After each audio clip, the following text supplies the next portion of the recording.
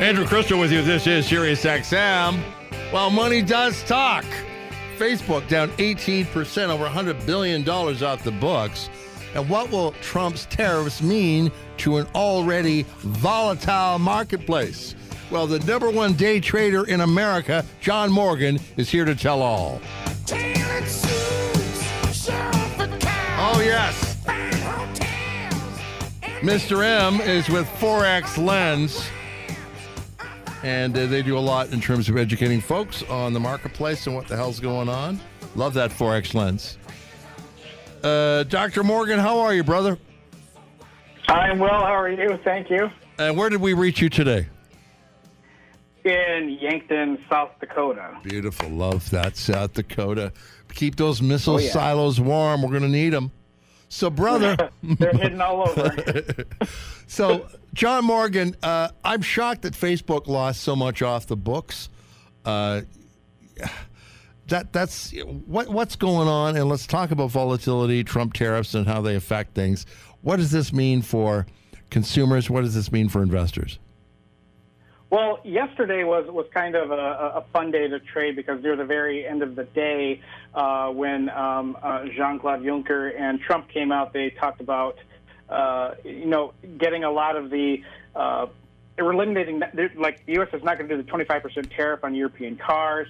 They're going to continue to negotiate over steel and aluminum tariffs. A lot of bullishness felt with that because, well, it's a really big deal, less negative rhetoric. Markets really like that. Then we have Mexico's trade delegates here, and Mnuchin wants to get a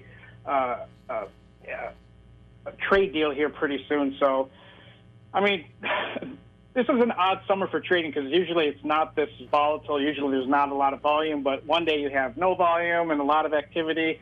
It's been pretty wild, that's for sure. And when people, are, especially in this country, in Canada, start to pay more because of tariffs affecting food costs, grocery chains are saying food prices are going to go up. That also affects trading. It also affects how people approach the marketplace. It also affects the markets themselves because it hits people psychologically, not just in the pocketbook. Yeah, in that, here, I live in a very conservative state, a lot of Trump supporters in this state, and there's a lot of soybean farmers, and they have not been happy because soybean futures have taken a significant hit. But now that's rallied somewhat because he was agreed to buy a lot of the soybeans now. We also, the euro and the U.S. and Trump and Juncker really slapped Russia's economy pretty hard by saying that the U.S. is going to send a lot more and the EU is going to buy a lot more natural gas from the U.S. And that pretty much eliminates the only bargaining chip that Russia has with the European markets. Well, that good for Trump, though, that he's saying to the Europeans, why are you buying so much from Russia when Americans have to spend so much to defend Europe against Russia? European countries aren't spending nearly enough. And here they're tossing their dollars over to Russia, who is an existential threat to Europe. Right. Yeah, and it's like, I don't know when the two parties diverged and thought, well, why are we going to... Like Trump is right on some. Trump is right on some of these things. Oh yeah, definitely. Yeah. There's no doubt about it. He is right on some things, and I don't know. I mean, this guy plays a long game when he negotiates, and I think a lot of people forget that the guy's a businessman first and a politician second, and He's also got the EU now. One of the other things that they talked about was that they're going to work together stronger to get a hold of China's intellectual property stealing. If you've got the EU bloc hand in hand with the U.S. now going after China, that's a big deal because now they're going to be on the same page, and China can't really pit the two of us against each other anymore. That's a good thing. I was pleased to hear that. Fantastic thing. So tell Canadians and Americans what they should be looking at, what they should tell their broker to do, what they should do themselves. I want to hear a bit about Forex Lens itself as an education opportunity. Tell us what's going on, what we should do. Give us some tips here. Sure. Well, as far as what you should do, I mean, I'm sure a lot of brokers are confused as heck too. I mean, yesterday at the close with regarding Facebook, I mean, Facebook took a greater than 20% drop. It's still hovering around that 18% now. That dragged down the NASDAQ significantly, which is still down, but the other two averages are kind of floating around. The Dow's still up, but the ES or the S&P's down. Your broker's probably having a heck of a time. Brokers have two kinds of ideas on what to do: sit tight or try and figure out how to get more money from you. But I don't think sitting tight, though, with the Trump tariff world is the way to go. You say? That varies. I mean, I'm not an investor. I trade what's in front of me over a weekly or daily or hourly period. I mean, it's hard to say. Certainly, tariffs are going to cause a significant amount of uncertainty with anything involving like the futures prices or speculation. But it's hard to say what kind of long-term effect is any of this going to have, and probably little if they all go away and everything's back to OBKB. Okay, so the Trump tariffs with China, how does this shake out? Let's get your crystal balls on the table here. Well, I'll tell you one. China did a pretty good move by going after our agricultural stuff, because not only does that hit the farmers here, but that hits Trump's base. I think that was more of a shot aimed at Trump as a person as opposed to the U.S. in general. And China they require a lot of soybean, a lot of other imported ag products, because they raise a lot of hogs, but they cannot produce enough to feed their hogs. They are extremely reliant on foreign meal to feed. And we can outlast them longer than they could outlast us. So you think that America can win this trade war? Oh, yeah, certainly. I mean, that's not really China is really important, but it's not like the U.S. couldn't and China couldn't each suffer some short to mid-term economic pain while the U.S. shifts their positive trade policies to countries around China that don't like China, like Vietnam and India. Those two countries would. Who knows? It's a lot of speculation. How do you feel about things? Are you drinking more, John?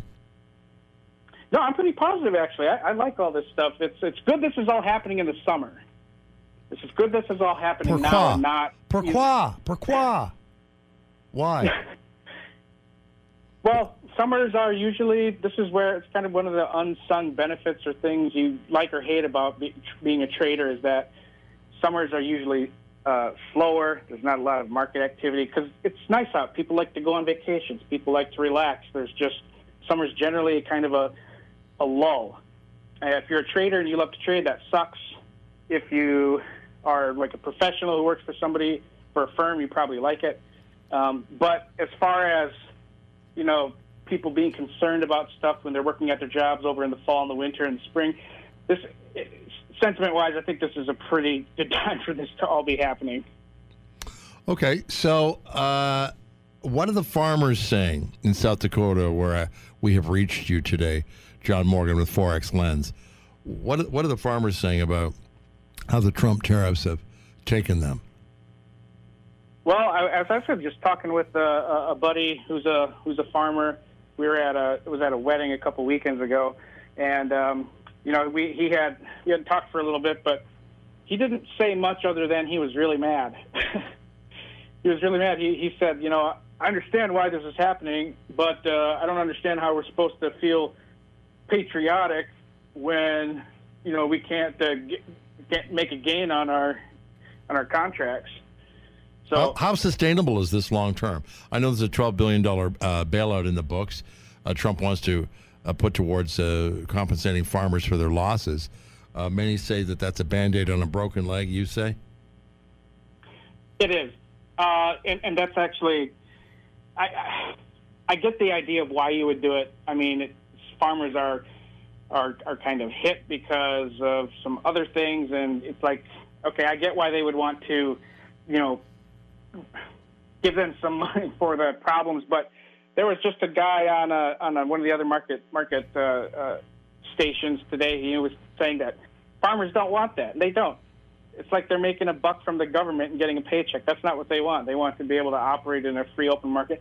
And these prices, they're going to get shocked with anything like this. When you talk about tariffs, you talk about affecting some industries that haven't had to suffer this kind of news stuff in a long time, you're going to get these massive fluctuations in prices, and it's freaky, sure, but you got to let things ride out, and things eventually find an equilibrium. You know, things oftentimes travel back to where they were. There's a lot of people freak out in the short term, but that's normal. Well, I lost a lot of money. I put a ton of dough into an electric car dealership in the Middle East, sea monkeys in novelty pajamas that glow in the dark. So what do I know? Not good investments. Jon Morgan is America's #1 day trader. He's with Forex Lens. Tell us about Forex Lens quickly before we go. I want to do a plug for you. Sure. ForexLens.com is a educational site first. We strive to provide quality, good education for understanding how to trade and look at technical analysis, because a lot of the stuff out there is crap. And I want to make sure that people are getting good quality information based on the current industry standards. Hey, don't underestimate the value of glow-in-the-dark pajamas as an investment either. Or those sea monkeys. Sea monkeys, because when they die, they make a great protein drink. Anyway, thank you, Jon Morgan. You can tweet me at Andrew Krystal with a K. This is Krystal Nation. See you folks next week.